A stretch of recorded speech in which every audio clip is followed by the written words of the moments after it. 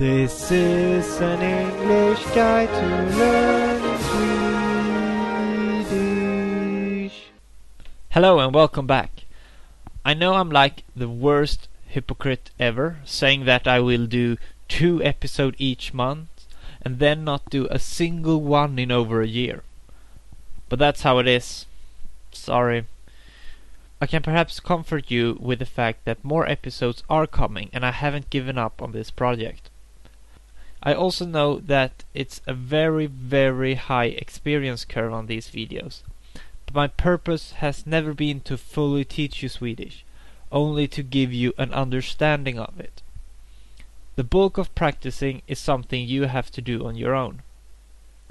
I also expect that people who are serious about this, if there are any, will re-watch the videos many times to really get it. As promised though, I will now start taking you through some grammar. In this episode we will look at the 2 grammatical genders of Swedish, which will be at the foundation of all nouns and how you inflect them. There are 2 genders, n-genders and t-genders. Each noun has 1 gender. Some word has both, and in Swedish they are 2 words, but with the exact same meaning. Examples of this are the Swedish words for that, this, the, and one.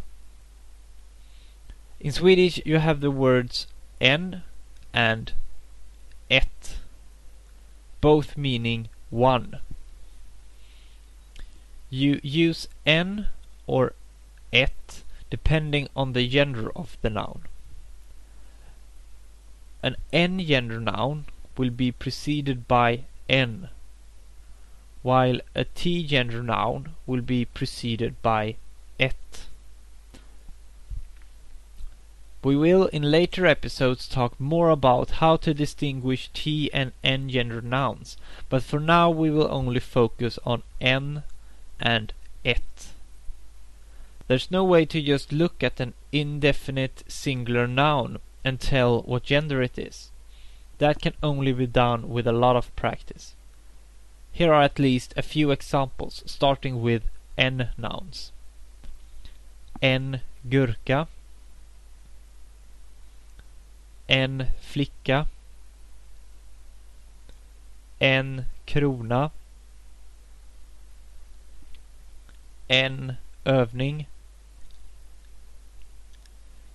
en kompis, and some t-nouns. Ett hus, ett äpple, ett barn, ett frimärke. That's all I had for this time. This takes a lot of practice, and to learn this you have to expose yourself to a lot of Swedish. Next time we will start looking at declinations of nouns, how to get from one noun to many nouns. Thank you for watching.